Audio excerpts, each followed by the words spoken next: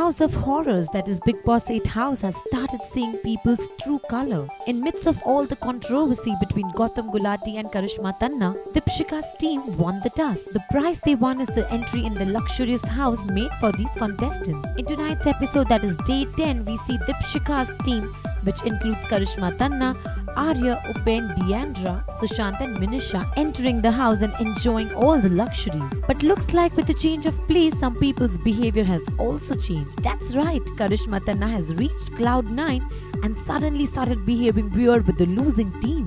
While the winning team is enjoying the new house, the girls from the losing team, that is Soni, Natasha and Sukirti, are doing their work and cleaning the garden area. Fooling around with them, Tanna passed a sly comment on Soni's attire saying, "Soni bai lag rahi hai."